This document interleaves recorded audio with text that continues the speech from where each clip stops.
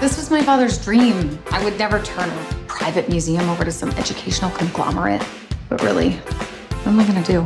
What if we open this place up to events? With the rental fee from weddings alone, in just 6 months, we'll be in the black. Let's do it. Put it on. Me? I'm not wearing that thing. Hey, come on. What paper are you from? You know what, actually, let's just delete these because this. Oh, no, sorry. What's going on? Oh my gosh. I just deleted your wedding photographs. He's from one of the richest families, not just on the Bay, but in the world. Why did you take that? Well, he was in that nice suit and you were in the dress and you looked like a couple.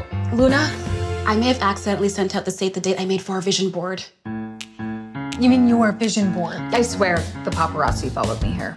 We need him to make a statement. You sure you don't want to just see if he'd be up for marrying you? It would take a PR miracle for you to change your image and sway Dad's or anyone else's vote. Hey, honey. Trust you heard the news. She's a keeper, this one. What are you doing? Okay, hear me out. You said that you could use publicity, right?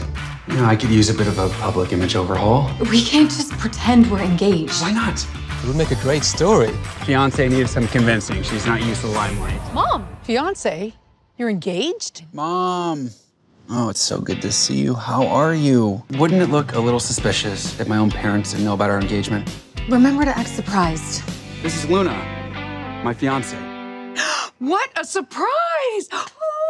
You convinced Nolan Elias. His editor loves the story so much, he wants to print it this Saturday. And then what? You don't want it to end. Luna and I aren't engaged.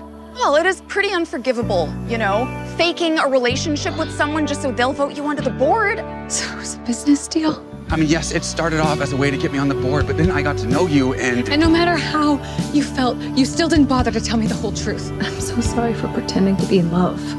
I know you, and I know you weren't pretending. I don't think I've ever seen you like this. You're in love with her. What if it's true? We have been spending all this time together, and you're a very special person to me. So when did you know?